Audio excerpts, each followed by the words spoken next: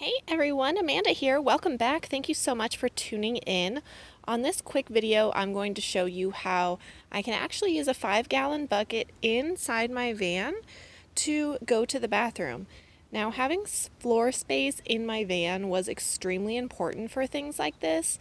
I really wanted the ability to set my feet down and for my dog to be able to get in and out of the van easily. So turns out the floor space has been really helpful for other things. So this is a 5-gallon Home Depot bucket that I bought at Home Depot for, I don't know, it was $2.99 or something.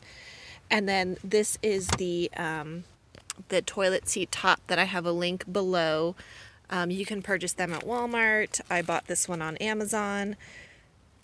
It's just a lid that clicks shut. So I'm going to demonstrate for you how you can use this toilet. So as you can see, it's just sitting on my floor in my van. And look, I'm actually sitting perfectly. My knees are up. I'll kind of move the bucket so you can see.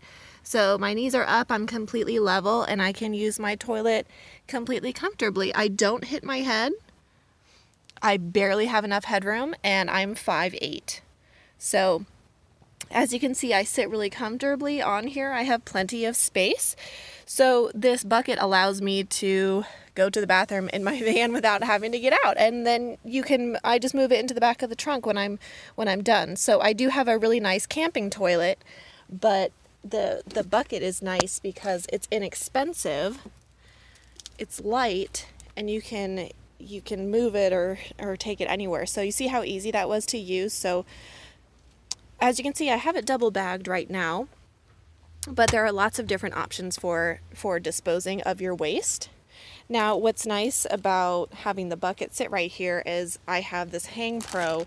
So I have baby wipes, trash bags, and then I've also created this little toilet bucket. So this is my bathroom bucket. I actually I either keep it in my van, obviously, or put it in my toilet tent, which is that Wolf-Wise toilet tent. It has soap, of course, hand sanitizer, bags, toilet paper. It has a liquid deodorant for camping toilet or for the bucket. And then I even have this small light that I put in the camping tent for at nighttime if I need light. So how easy is that? So I put together the little toilet bucket so I can move that. And then actually it goes, here, I'll show you where I put it here. Right back here on all of my coffee stuff. I just kind of store it right on top of that tote. So, and then this bucket